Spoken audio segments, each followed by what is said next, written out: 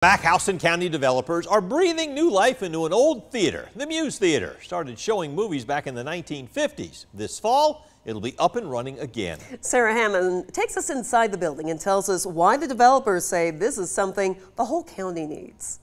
In March of 1950, moviegoers sat in the red vinyl seats of the Muse Theater for the first time to watch Nancy Goes to Rio.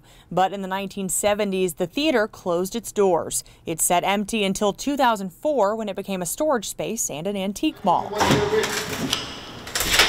Now in 2021, the theater is getting a facelift and a second chance. The city of Perry, I believe, is starving for this type of venue. This fall, owner Chad Bryant says they will open the 4,000 square foot building for concerts, weddings, and even movies. There's a lot of demolition to be done, and then we'll recreate as much as we can through historical photos, through interviews, through whatever, certain features of the property, back to its heyday. They bought the building for $400,000 and are adding another $400,000 in renovations.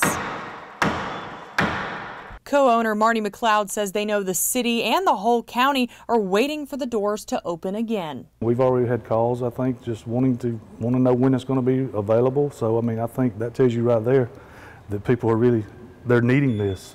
Bryant says they're going to stick with the original Art Deco theme of the building, and they even have the old marquee they're getting ready to put back up. The size of it, the historic features of the property, is something that you can't duplicate anywhere else in Houston County. Bryant says they've been eyeing the property for a while, and they're up for the challenge of getting it back to its former glory. In Perry, Sarah Hammond, 13 WMAZ News.